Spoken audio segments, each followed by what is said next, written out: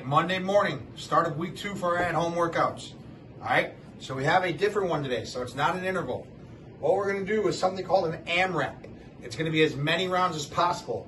We're going to go a 23-minute in honor of Michael Jordan's last dance last night. So 23-minute AMRAP. So all that is we'll set the clock for 23 minutes. We're going to get as many rounds as possible of these exercises, going as hard as we can, as fast as we can, put in as much work as we can. 23 minutes hits, we're done. Okay? If you are in very good shape, you can push that pace for 23 minutes. If you're just getting back into things, you can take your time, just try to work through that whole 23 minutes. All right? We'll go through all these exercises so you have an idea of what you're doing and you're all set to go. Okay, so my first exercise, we're going to do a push-up. We have 10 push-ups. So again, if I want, I can go on the ground. All right, I can knock out my 10 push-ups right here, knocking them out. I can go on my knees. So as I go on my knees, all I want to do is just make sure that my hips are in. So my butt doesn't want to be back, going push-ups like that. Just make sure hips are in and going all the way down, okay? On one of the exercises last week, we showed our push-ups on the stairs. So if we incline, go on an incline with our body, we can make it easier that way as well. So maybe put your hands on the counter or the edge of your couch and do your push-ups that way. You have 10 push-ups. As soon as I'm done with my 10 push-ups, I'm gonna go 10 squat jumps. So chest stays up, I'm gonna sit my butt back, go down on my squat, and I'm gonna get a little bit of a jump. 10 of them. If knees are a little cranky, you can just go your normal squat as well. So in that situation, I may spread my feet out a little bit. I'm gonna move my hips back. I'm gonna sit down and back. Getting 10 of them.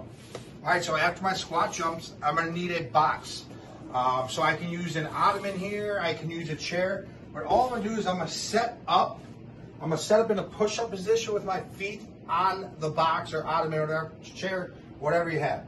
Okay, so what I'm gonna do, put my feet on here, set up good push-up position, making sure I have a nice flat back. I'm gonna bring my foot off, I'll touch my toe to the ground, and back up. Touch, back up, touch, back up, okay? I have anywhere between 5 and 10 touches per side. So again, depending on your level, you can either go 5 and 5 for a total of 10, or 10 and 10 for a total of 20, okay? As soon as I am done with my touchdowns, I can set up 2 little marks so I can use a pair of shoes or whatever I have. Okay, I'm gonna go shuffle. So, the further I go, again, the more challenging it's gonna be. I at least wanna go a couple shuffles. So I'll go across, back, cross, back, okay? I'm gonna go down and back 5 times. So again, if you wanna make it a little bit more challenging, spread those out. So if you can do this outside, spread those out, make it a little bit more challenging, make that distance a little longer. That will help it, okay? My last exercise, I'm gonna go a straight leg sit-up. Right, so I'm gonna go here, I'm gonna keep my heels in the ground, arms coming up, and then sitting all the way up. I'll lay all the way back down, sitting all the way up. All right, I have 10 straight leg sit-ups.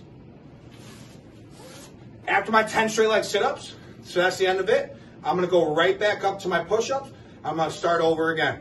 Again, if you are in pretty good shape, you should be pushing the pace as hard as you possibly can on the 23 minutes. Getting as many rounds as you can, okay? After you're done, we have a little finisher today.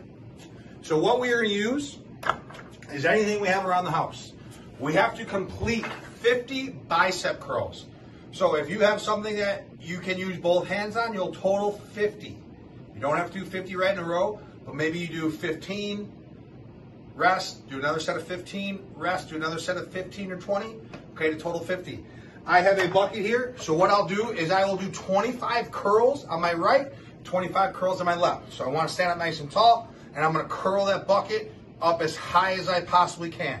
Okay, again, using whatever you have in the house. Okay, so if you have a broomstick, you can have your broomstick, maybe drape a backpack on it, and then curl in that way. So again, our goal here, use whatever you have in the house to get effective workouts. Have a great workout. Enjoy your Monday.